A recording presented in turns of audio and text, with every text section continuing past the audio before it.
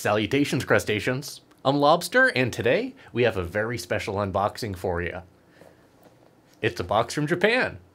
Let's check it out.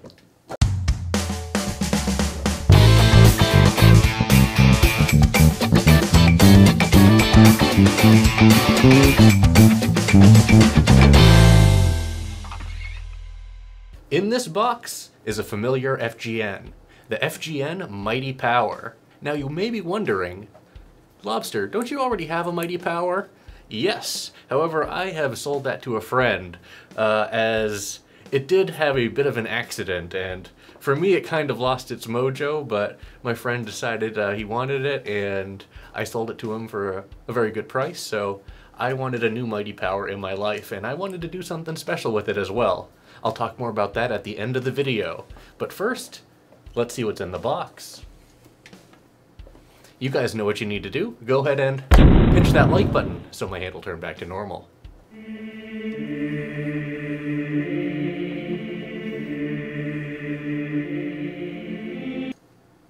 Thanks.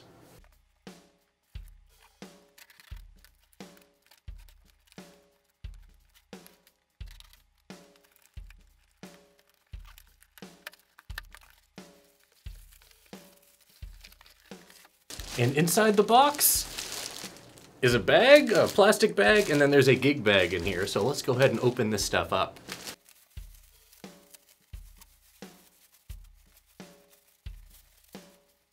As always, the FGNs come in a very nice gig bag. This is no different. Let's open it up.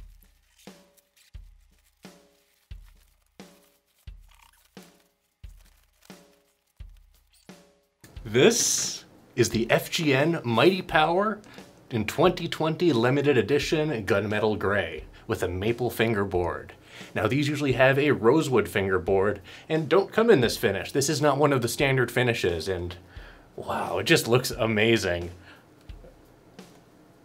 I'm just giddy. Let's go ahead and tune the bass up and see how it sounds.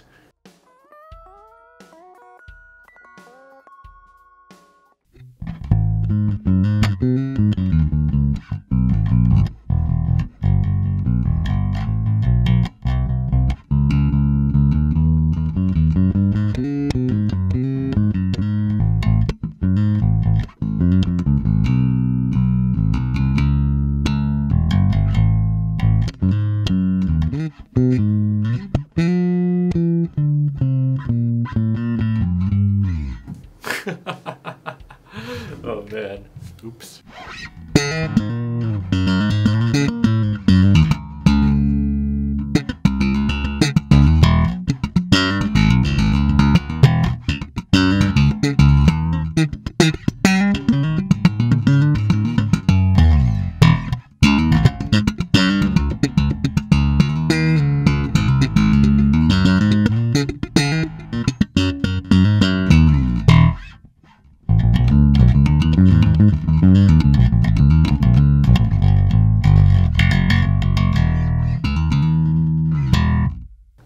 Man,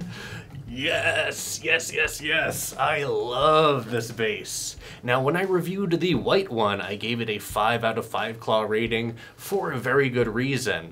This was around $1,000 shipped from Japan, but it plays like an instrument that is way above that tier, and it just sounds incredible with these two Seymour Duncan quarter pounders.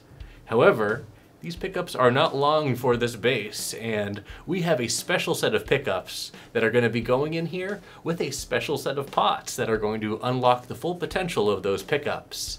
We're going to keep everything passive though, so keep an eye out for that mod video coming in the near future, and I'll link it below if it's already out by then, but anyways, this is the FGN Mighty Power in the limited edition Gunmetal. I love it.